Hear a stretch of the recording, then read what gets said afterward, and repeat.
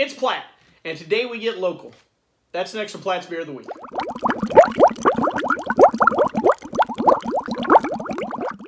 So the particular beer we have today is the Downtown Doppelbock. Comes to us from Beer District Brewing. Beer District Brewing is probably the newest brewery in Las Vegas. I can't think of any others that's opened since, especially, again, during this pandemic. I know there was a couple other being planned, but I think those plans, unfortunately, fell through. Beer District Brewing is actually located in the Arts District of Las Vegas.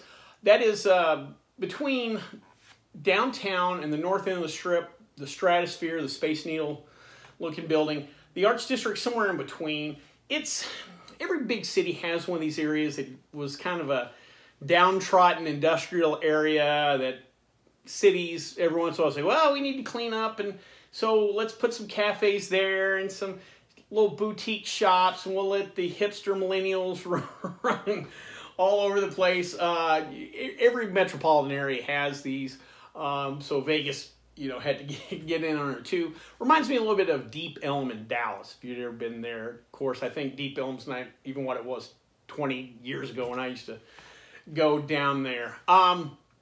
Unfortunately for the folks at Beer District, they opened in February 2020, literally weeks before the whole pandemic hit. I remember driving by the brewery last May, June, something like that. I remember, and they had a sign where you could pick up beer to go, but you couldn't come in, this, that, and the other. I remember thinking, oh, those poor guys, the work it takes to open a brewery, and then the world blows up on you, and worst of all, you're in a state that has some of their stricter regulation, or, stricter pandemic rules and stuff like that, so I felt so bad for those guys, but it appears they've made it through, that they're opening. I know the tap room's now open. They have some, they do some events and stuff like that. I think Thursday night's their big night, trivia night, with DJ Trivia.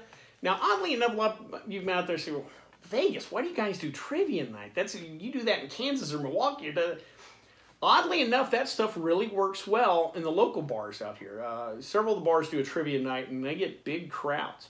I know people will think, well, if it's Vegas, you guys are all in a nightclub, a day club, you're all on the Strip. You guys don't party like we do in the burbs.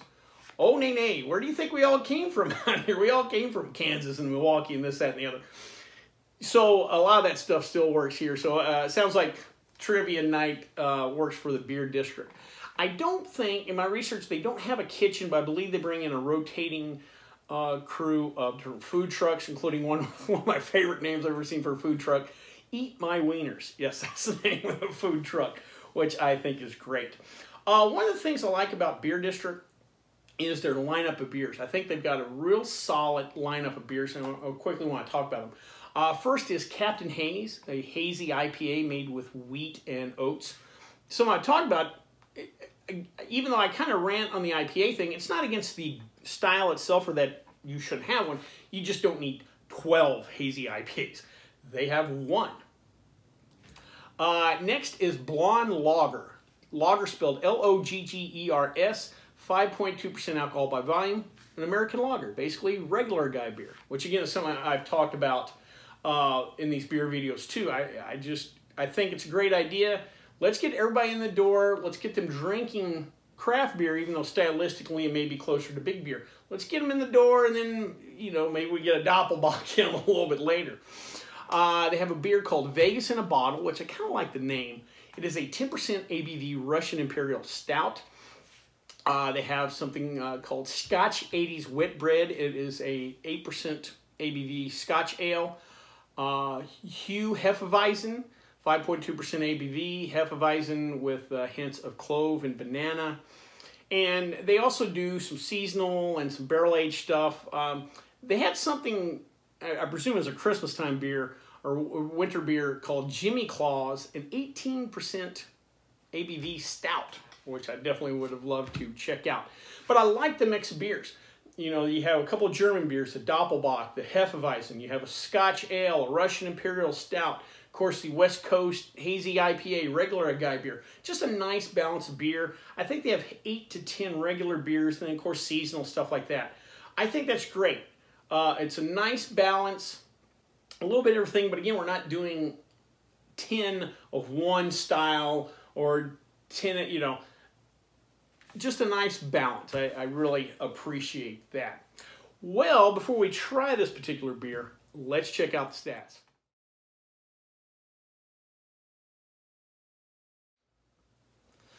Well, since I'm talking about a local brewery today, I thought I would talk Vegas right now. I'll give you another little Vegas update. Every once in a while, one of y'all will put in the comments, hey, what's going on in Vegas?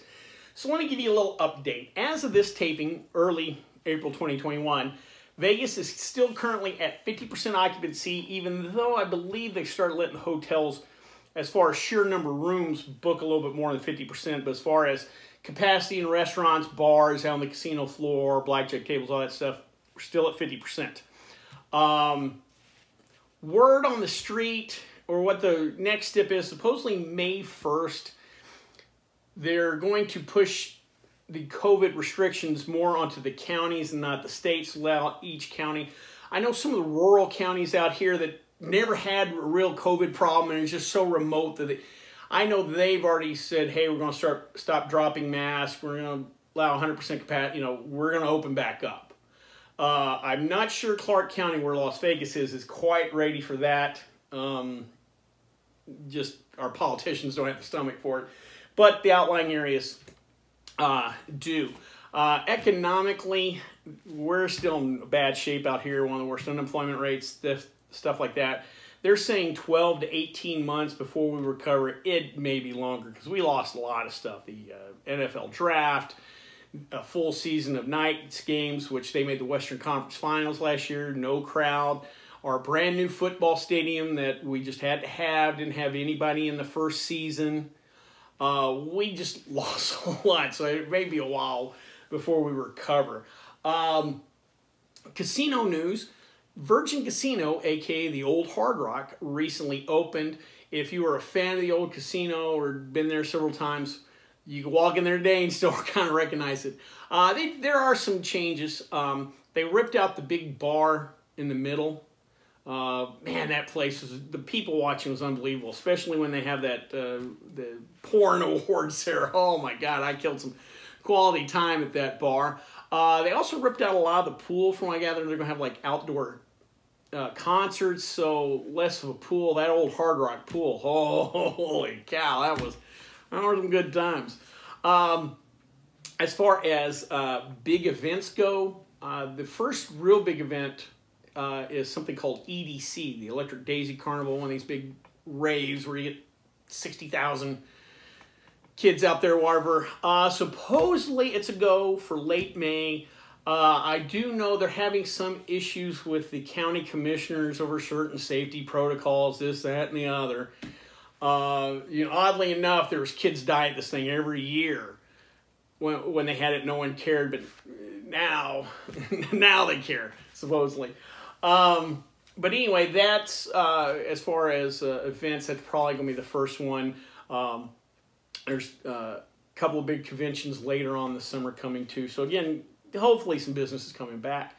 Back to the casinos. The next mega casino set to open is something called Resort World. It's where the old Stardust was, across from the Wynn. They're shooting for, I think, midsummer. I don't think they've announced the opening date yet, but I know they've already started hiring employees. But they made a little news. Supposedly they are in negotiations with the DJ Tiesto to have them play their mega club that they're going to put in. I'm really kind of surprised by this, because even before the pandemic, the club thing had started to run out of steam. Some casinos were starting to close down their nightclubs. I know MGM Resorts kind of went separate ways from the Hakkasan group that ran a lot of their clubs. You know, and the thing with these DJs, the prices we're getting, some of these DJs were making $400,000, $500,000, $600,000 for one night. That's a lot of money for a club to spend before, you know, they open the doors, turn on the lights. They're already $500,000 in the hole. And you got to sell a lot of vodka Red Bulls and cram a lot of millennials in a tight space to make up that money. And I'm not sure nowadays, you know, I'm surprised to see somebody signing on for that again, but who knows? Maybe we do get back to normal. I don't know. Well, so that's a little update about Vegas. Let's drink a beer from Vegas.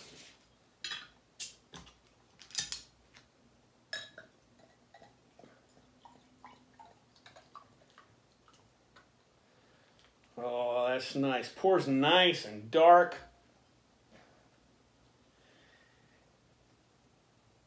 In the light, I could barely see through, so it's not totally opaque. Let's give her a sniff. Oh, man. Plenty of those dark malts on the nose. Oh, man, that's nice.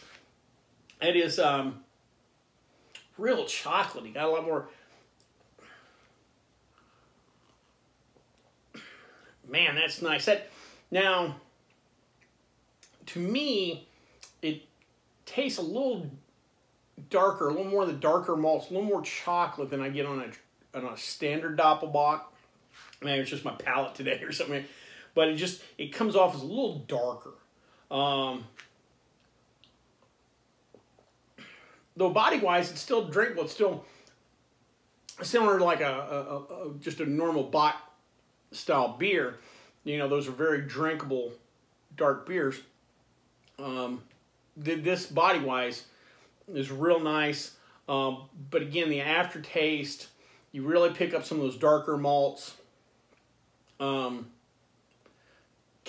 of, your mind will think stout for just a split second, but then you realize the body and the stout. When you get to these stouts and those dark malts, then you start picking up espresso and